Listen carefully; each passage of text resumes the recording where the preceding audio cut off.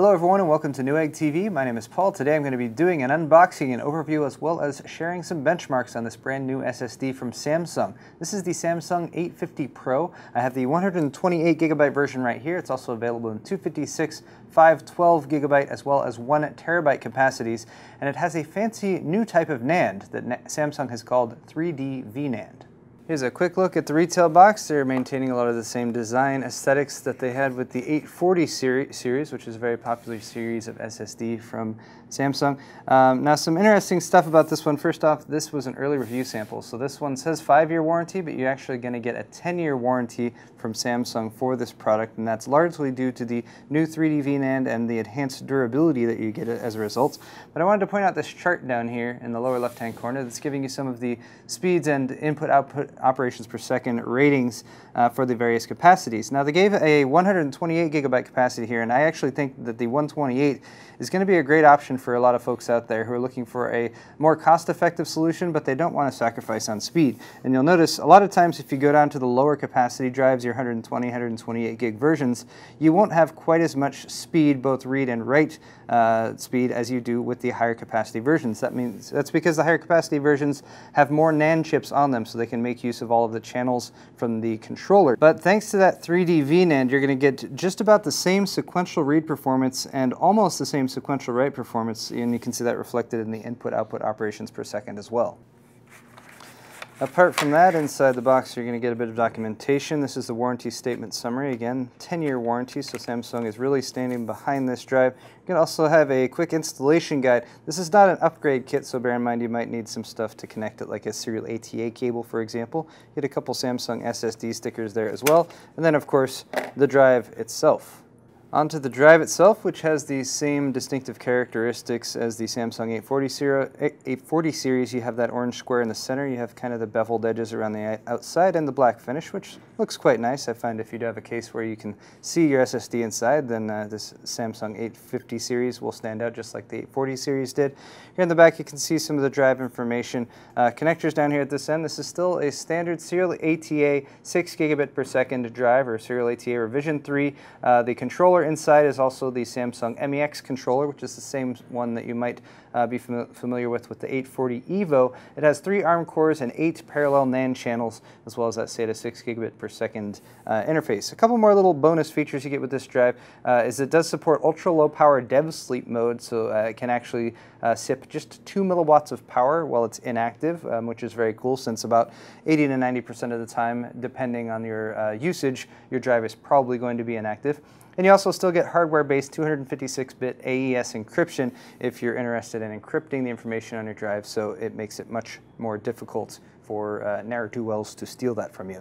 Apart from that, it's a standard 2.5-inch drive. You have a 7mm Z height right there, which means it will fit in some slimmer notebooks, but bear in mind, not MSATA or anything that small, so you do still need a 2.5-inch drive, and it's got those standard 2.5-inch mounts on the sides as well as the bottom. And now I have popped open the 850 Pro to show you guys the inside. Don't do this at home because you might void your warranty, but you can see the Samsung MEX controller right there at the center. There's some Samsung DRAM right there for caching as well. And then we have 1, 2, 3, and 4 3D VNAND chips, which is your actual storage. Now, it might not look very tall. It looks pretty much the same as other NAND chips to me, but they've actually stacked the NAND vertically within there rather than in a 2D fashion or planar NAND. Stacking the NAND vertically, it's allowed Samsung to increase the capacity and speed of the chips. It also allows them to reduce the power consumption, and it increases the durability, as previously mentioned, as much as 10 times actually compared to typical planar NAND. Most MLC NAND, for example, is going to have a program erase cycle rating of about 3,000 to 5,000 program erase cycles, depending on the manufacturing process. Unofficial estimates put the 850 Pro at about 10,000 program erase cycles, but Samsung isn't really listing that specific spec. They're going with total bytes written, or TBW, stating 150 terabytes total, which is about 40 gigabytes per day over the 10-year warranty period of this drive.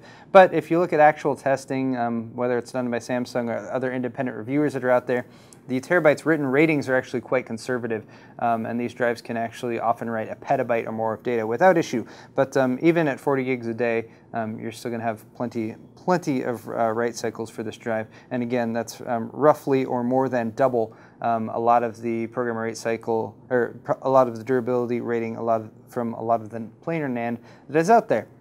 Another thing that I'm not going to show you guys today, but there is a demo of it over on our 840 EVO SSD video if you want to check it out, is Samsung has also included their data migration software along with this drive, which is very, very helpful if you're upgrading to an existing if you're upgrading and you have an existing operating system installation that you want to continue to use. They also have the Samsung SSD Magician software, which can perform useful tasks like updating this drive's firmware. It can do operating system optimization, over-provisioning control. It can enable encryption, and it can also do the ever-important secure erase function.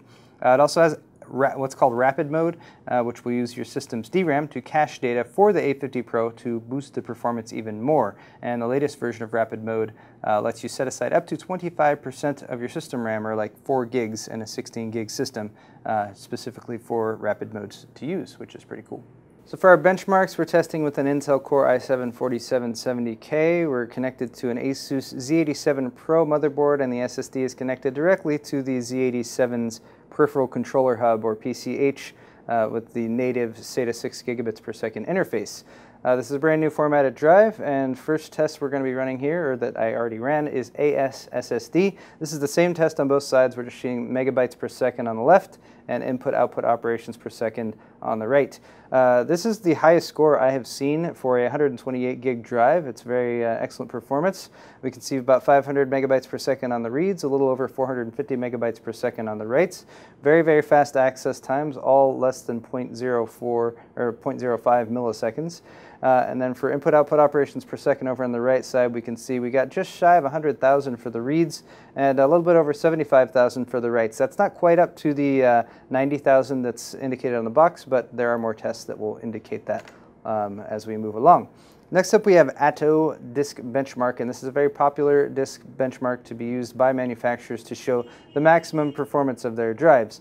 So we can see the write and read columns both there on the left side. This is testing 256 megabyte total length tests with transfer sizes from 0.5 all the way up to 8,192 kilobytes, or 8 megabytes. And here we can see writes we maxed out at about 480 megabytes per second. And for reads, we maxed out about 561. We actually hit a 563 there, which is very, very fast, and some of the fastest tests that I've seen. That's pretty much bumping right up against the serial ATA 6 gigabits per second maximum transfer speed.